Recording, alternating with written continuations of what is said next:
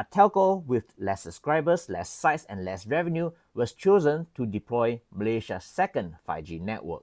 Last Friday, the MCMC announced that U-Mobile is the winner of the second 5G network bid. To recap, Malaysia currently has just one 5G network called Digital National Berhad, and all your telcos like Maxis, CelcomDigi, U-Mobile, TM, and PS5G are using them to roll out 5G services to consumers. In May last year, the current government decided that Malaysia needs to transition from a single wholesale network to a dual 5G network model.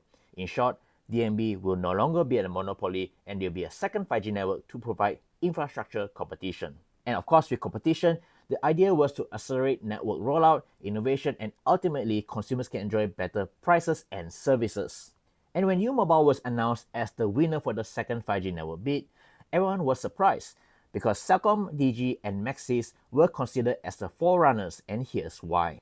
Building a second 5G network is a huge deal, and you want to appoint someone who can roll it out quickly and has the financial means to do so.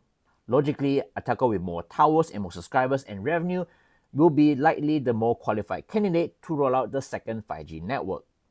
At the moment, U-Mobile claims to have more than 9,000 sites, and they currently claim to have over 9 million subscribers as of 2023. As a comparison, CelcomDigi has 25,000 sites combined after the merger, and it aims to have 18,000 5G-ready sites by the end of next year as part of its modernization and integration exercise. And no question about it, CelcomDigi is currently the largest mobile telco in Malaysia with 20.2 million subscribers. Meanwhile, Maxis has over 11,000 sites and they have 12.7 million subscribers.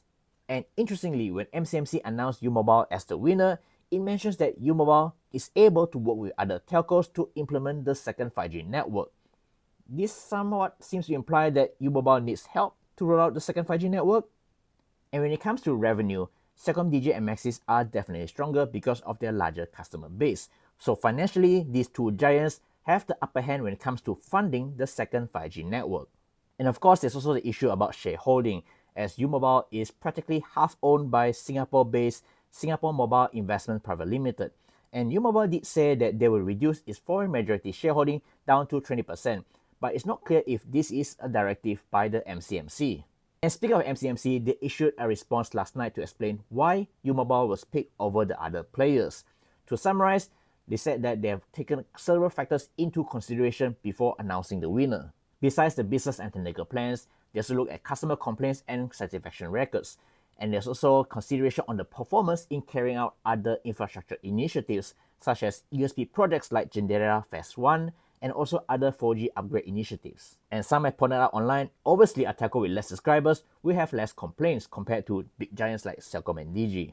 And what's interesting is that Jendela performance was mentioned as one of the factors leading up to the decision. Firstly, if you look at the final report for Jendela Phase 1, Maxis has completed the most base station upgrades, and is the only telco to have completed its 4G new towers KPI. And you can check this out on the Jendela final report for Phase 1. And interestingly, it pointed out USP projects. And for those who don't know, USP projects are funded with funds from the MCMC, which they gather from cuts from the telco's revenue. And these funds are meant to fund projects in underserved areas, like for example, ulu places with poor connectivity. So if the second 5G network is going to be 100% privately funded, is it fair to use the performance of a USP funded project as a criteria to choose a second 5G network? And ultimately, what's the weightage for these various criteria in order to choose the winner? Logically, you want a telco with the most 5G ready sites and strong financials to fund such a massive project. Ultimately, if you really want to have a dual 5G network model, the reality is that we need to have two networks that are sustainable, and that's very important. If U-Mobile is the only telco on one side, how will it compete with DNB with CelcomDigi, Maxis, TM, and YTL on one side? And if U-Mobile has it their way with CelcomDigi and TM on the second network, well, that's not fair to DNB, right? Because that only leaves Maxis and YTL on the other side, on the first network. This whole issue is expected to be discussed in Parliament today, and the government needs to be transparent and explain why